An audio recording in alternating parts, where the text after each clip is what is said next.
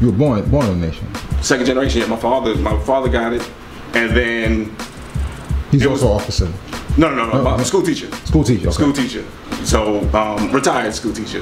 Right. So and then wears many hats. But with that, how most get it. I tell people all the time, I was not, even in the house, I was not attracted to the whole black man's God thing. Not attracted to that. I was not attracted to the Supreme Man. I was not attracted. What I was attracted to, I'm a man of action. The movements that I saw. The community work that I saw, the snatching up kids that you don't even know off the street just because they needed something, that rare humanity stuff. That's what attracted me to the teachings. Out of all my siblings, I'm pretty much the only one that's 5%. And so all that stuff took into part to me accepting that role and accepting those duties that come with it. Because you'll learn in one of our degrees, you'll learn that once you have it, your responsibility to teach those who don't. You know what I mean? And that's a heavy burden. That's why the B in my name is, I'm blessed because I was second born here. But the burden is to teach. And when you got that burden to teach, you got to be sharp.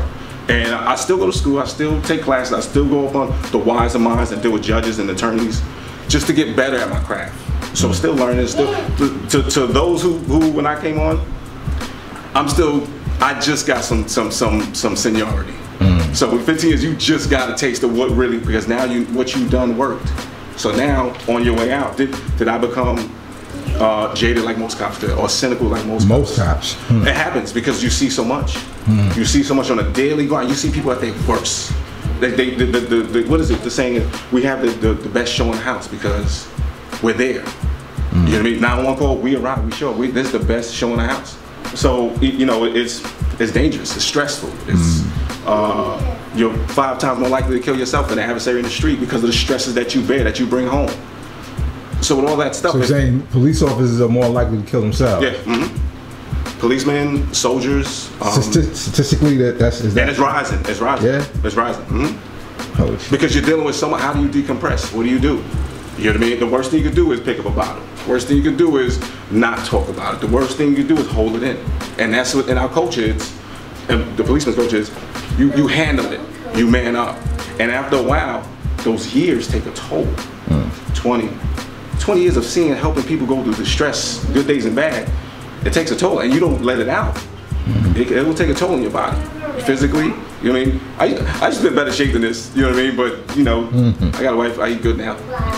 You know what I mean? But it's you have to be physically fit. You have to be physically fit for the fight. You have to be mentally sharp. Your heart got to be in the right place. It's a call. When you accept that call, you take that oath. You better be ready for it because you're in the position of dealing with the people, God's people. You know what I mean? And then all human parts of the family. So now in that role, I don't have and I never was that type of person. But someone needs help, I'm gonna come. That's just how it works. And that's kind of like how you look at the school in itself. There were children that needed help. How does our law turn his back? He gives them knowledge of himself. He gave them what he had. You know what I mean? He didn't give you no money, he gave you knowledge of yourself. And then this is second generation. So with that, when it was in the 80s where it was crack tearing up the neighborhood and father's not really around, I lucked out. I got blessed with having a father, you know what I mean, who accepted these teachings and was able to cultivate his family and bring us through. So, you know, here's where I'll do some of the classes. And for those who don't know me, I'm very simple in playing. I'm kind of corny to most of the gods. You know what I mean? Give you a hard time, but it's just Ram B Allah. It's just simple. If Mecca did this.